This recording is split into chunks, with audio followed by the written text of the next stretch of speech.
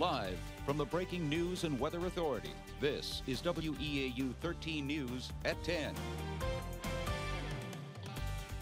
One person is hurt after a shooting at the Minnesota State Fair last night. A 36-year-old man is arrested in Eau Claire County for suspicion of OWI with a child in the vehicle under the age of 16. The Wisconsin State Patrol says a trooper pulled over a vehicle heading westbound on I-94 near Eau Claire around 10 this morning for speeding.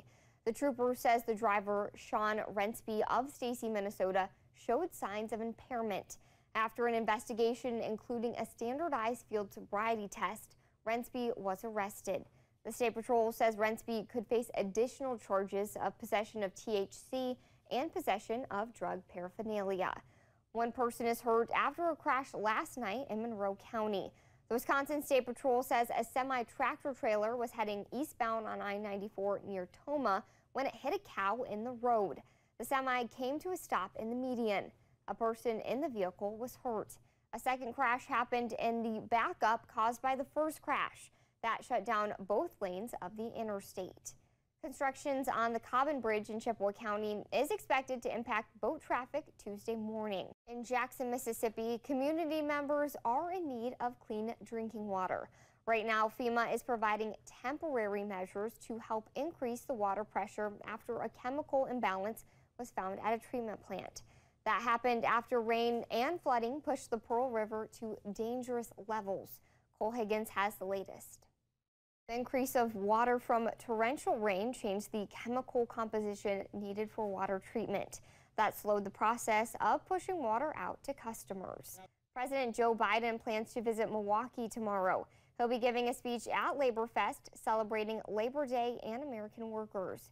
The Wisconsin DNR is using a new tool to fight a rapidly spreading invasive plant in the northwest part of the state. With summer coming to a close, an annual exhibit featuring butterflies is shutting down for the season. The Butterfly House at Beaver Creek Reserve shows off beautiful and rare types of the two-winged insects. As it winds down, WEAU's Daniel Gomez caught up with a volunteer who's worked the exhibit for over 2 decades.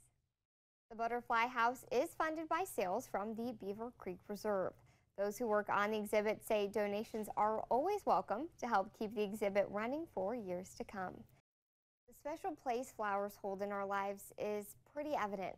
Think of all the different occasions flowers are given.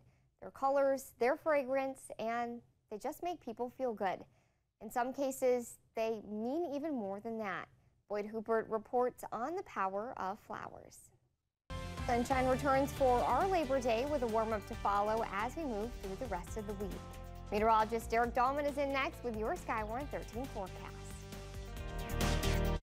I mean, realistically, this whole weekend weather-wise has been fantastic. So if you have Labor Day plans, it's going to be a great time to get outside and enjoy nature. It is. And real quickly, before we do get to that, there is a treat going on right now. Depending on where you are, the northern lights could potentially be visible the rest of the week. Definitely send us those pictures if you see the northern lights. Yes, please. Thanks, Derek, and thank you for joining us. Have a great night.